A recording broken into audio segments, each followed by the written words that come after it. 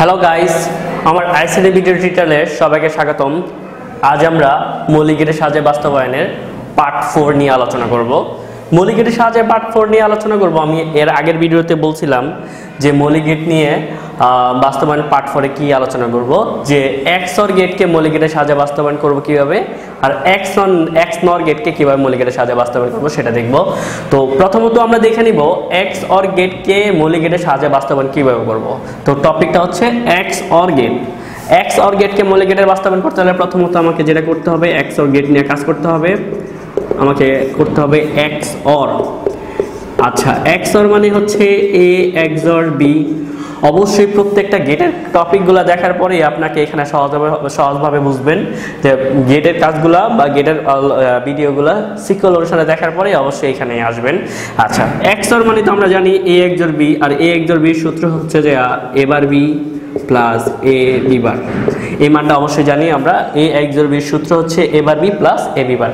সহজে এখন দেখি, আমি এখানে A নিব, এর বিপরীত A বার নিব, B নিব, B এর বিপরীত B বার নিব। এখানে A বার B গুণাকার আছে, A বার আর B গুণাকার আছে, AND গেট গুণ করলাম A বারের সাথে B। এখানে A B বার গুণাকার আছে, A B বার গুণাকার আছে, সেটা হচ্ছে AND gate A B bar.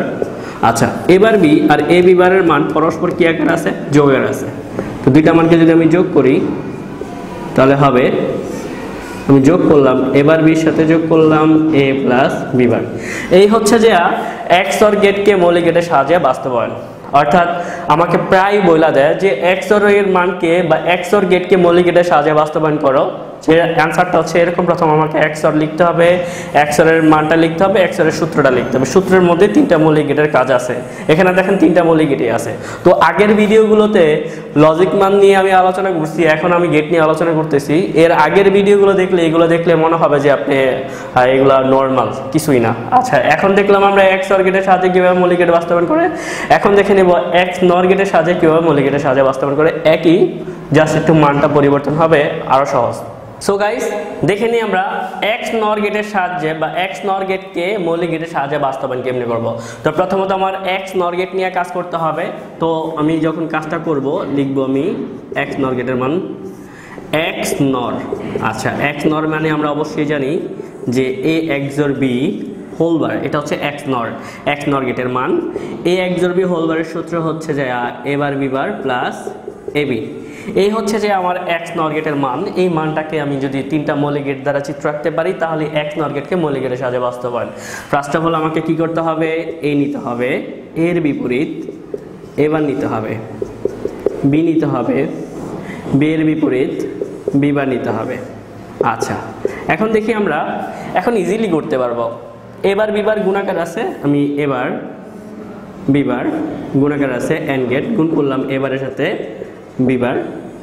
AB গুণাকার আছে, AB থেকে হবে গুণ করলাম AB। এবার B বার আর AB পরস্পর দুইটা মান কি আকার আছে? যোগের আছে। তো দুইটা মানকে যদি আমি একসাথে যোগ করি তাহলে OR গেট পাবো। পাইলাম A বার B বার সাথে যোগ করছে AB।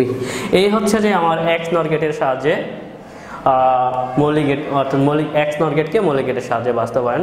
তো আপাতত আমি বলছি যে মৌলিক গেটের বাস্তবায়ন তিনটা স্টাইলে করব। প্রথম লজিক মান দিয়া, তারপরে হচ্ছে গেট দিয়ে। গেট মানে দুইটা গেট দিয়ে আসে, XNOR গেট দিয়ে আসে, অন্য গেট দিয়ে আসে না। আরেকটা হচ্ছে যে আমার উদ্দীপক দিয়ে দেয়, যে এটা স্টুডেন্ট ধরতে পারে না।